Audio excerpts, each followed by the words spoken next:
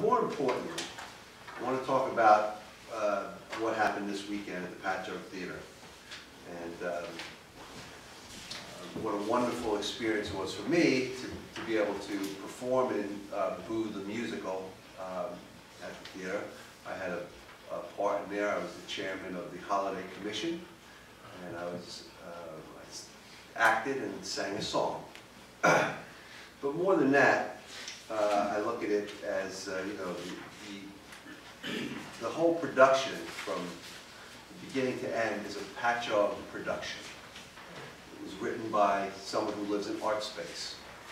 It was performed by people who live in Patchogue, the people who volunteered to help out, notably Chris Capabianco and his Live in the Lobby team, came and donated their time for the sound. We had ushers there, must have had 10 ushers, all volunteers, donating their time. We had the staff of the theater there helping out. We had the help of our local newspaper, the Long Island Advance, put in an article. Thank you, Linda.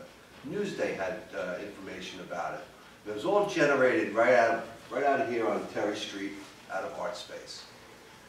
And that's what the theater is all about. And I know I say that quite often, and you might be getting tired of me hearing about it. But it really was a very good experience. It was about, probably I would say, 2 shows combination, maybe 400 children and parents were there, if not more. And they had a great time. And it was a little production on the big stage. It was originally supposed to be a lobby production, but they saw ticket sales were moving so fast that we ended up moving it into what we call the big house. And I think for anybody who's ever been on that stage, it's an experience that you'll never forget, and it's something that I enjoyed, and you know, my family enjoyed, and my children enjoyed. And I just want to talk about that, and how important those kind of things are to the village, the family, the local people, the people who volunteer their time to make that theater work. And you get a lot of people who say, well, maybe it should be sold off to somebody else, or maybe another company should run it. But I can tell you right now, knowing the business, that if another company ran that theater, we wouldn't have 400 children in that theater on a Sunday afternoon watching Boo the Musical. It would be dark.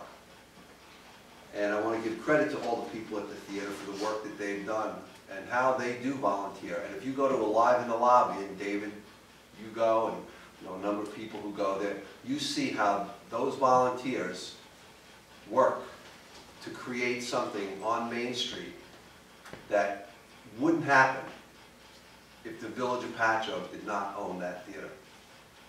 So I just want to thank the theater and the staff there for what they do, and I want to thank the Beckermans for being such a big part of Patchogue. People who moved here from Stony Brook and felt that, in fact, Howard said it was a turning point in his life to move to Patchogue. And the things that they've accomplished and the things that they've contributed, along with all the other people who live in art space and who live in other areas of the village, and how they volunteer their time to make something like that happen. It's a pretty amazing thing. It's not so common as you may think. Well, it doesn't happen in Bolton Center. It doesn't happen. No, it doesn't happen in those places. Yeah, it doesn't happen at the Suffolk Theater in Riverhead. It's a very unique situation that things happen there because people care about their village, and they care about making things happen, and they care about entertaining people, and that's about all I have to say about that, except for next weekend. Don't forget the Tommy Dorsey Orchestra on Sunday. It's going to be a great show.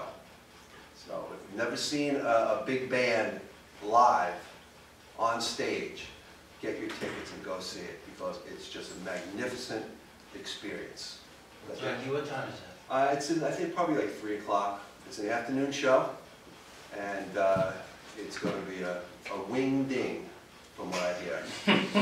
So please, next time you walk past the Patchogue Theater, think of that. Think of all the good things that happen over there.